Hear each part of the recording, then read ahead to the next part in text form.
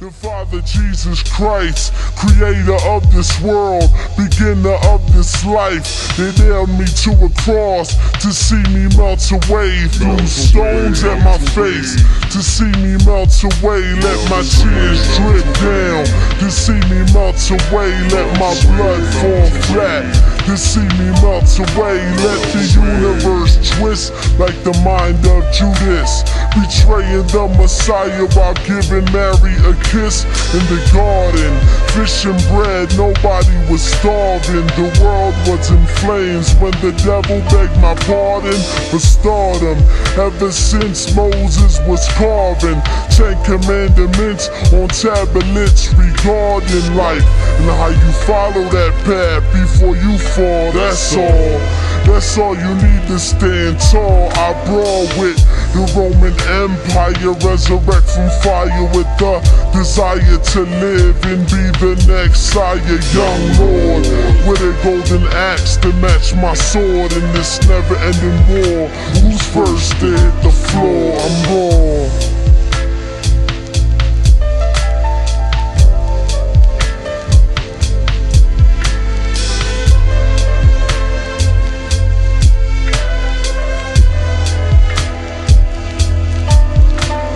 The devil is a dragon, the dragon holds temptation. Temptation is the good and the evil that you facing. So what you facing? Yo, I'm facing planet Earth. The universe is worse, can't stop this deadly curse.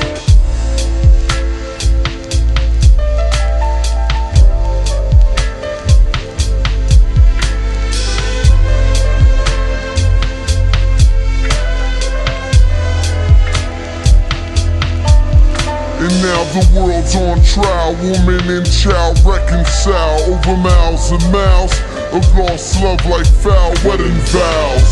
Under the now, his disciples go senile, his gospel exiled. God is now a reptile, rugged and wild, cold-blooded mental, possessing the weak-minded with flame about. Projectile, dark clouds ascend over crowds of poverty. He has humanity, figure for leg lock like chastity. Father, I plead, grant me serenity to see behind these evils of sloth and gluttony.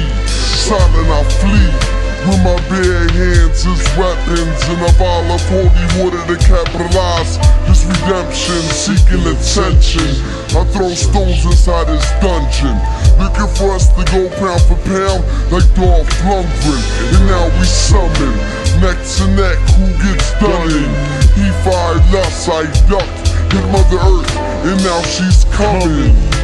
Running from fireballs, beating the wisdom out of his teeth, wrestling with his jaws, no flaws. On the tip of his tongue I crawled, swimming in saliva over 4 feet tall. Yes, y'all, his downfall was so near, yet still out of my reach. Like a dick to a female queer, I could smell his fear. It was now do or die, poured the water down his throat. Did he die? No, he multiplied.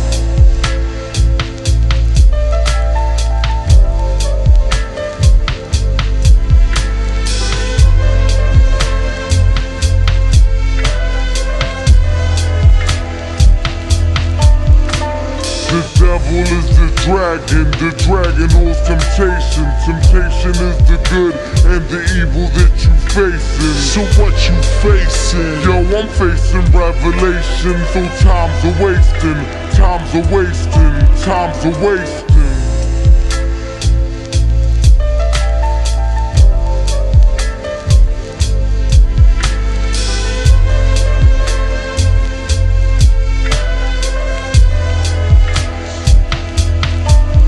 Earth depended on me. With one move I was captured, a prisoner of war. Under the dragon's rapture I hear his laughter echoing through this castle. With all this hassle, having the hope to win this battle, my mind state is baffled, and I'm feeling every pain.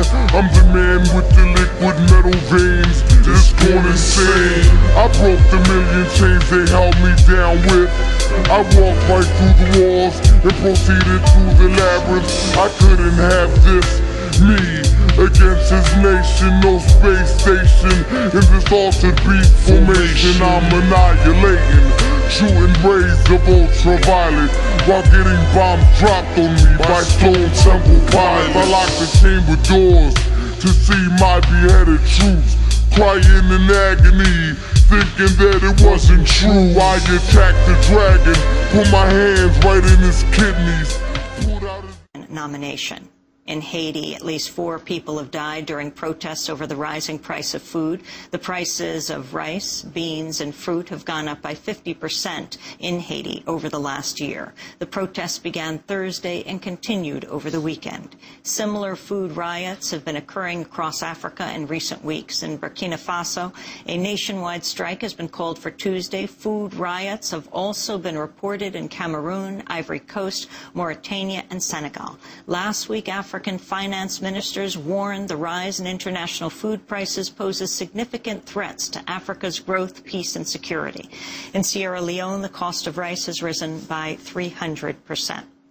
Last month, the World Food Program issued an urgent appeal for an additional $500 million. Bettina Lucia of the World Food Program says the enormous spike in food prices is caused by a variety of factors. I think what we are facing is a perfect storm. More and more people are going hungry and need food aid. At the same time, we've got the lowest food reserves in some 30 years on the markets. At the same time, prices have gone up tremendously, sometimes doubled in the last few months. And you have got climate change with less harvests, droughts, floods. So the situation is really critical, and we have to act now. We cannot waste time. We have to act now. In Egypt, police have arrested more than 200 people in an attempt to crush plans for a nationwide general strike to protest the rising cost of food and basic necessities.